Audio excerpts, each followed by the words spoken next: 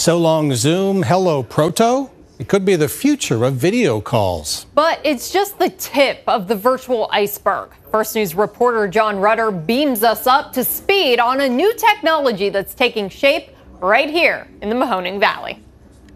From pixels to proto. If you can picture it, you can project it. This is not your parents' or your grandparents' hologram. It's called the Proto Hologram, dubbed a revolutionary 3D technology using cutting-edge video production and transmission to beam you anywhere in the world. You could live beam in, if you're a college, a world-renowned professor from across the world, but it's not Zoom, right? It's so much better. Not only is it larger, but it's volumetric. People feel like that professor is in the room with them.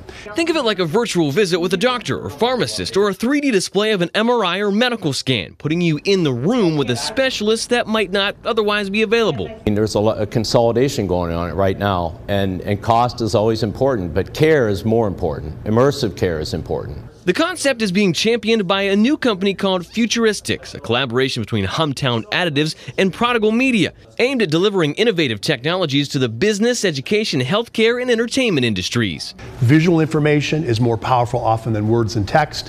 Whether you're trying to sell things, you're trying to bring people together, you're trying to educate.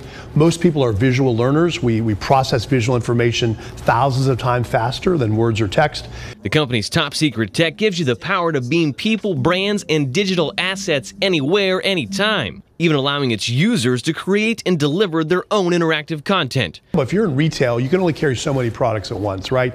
Yes, you can have pictures on the internet, or you have a magazine there, whatever, a catalog, so to speak. But seeing it in 3D, seeing it larger than life, where they can manipulate it, turn around, see the detail, that's most likely going to help them make a purchase decision. The key here is interactivity and simplicity, using enhanced artificial intelligence to transform visual communications. Reporting in Boardman, John Rutter, WKBN 27 First News.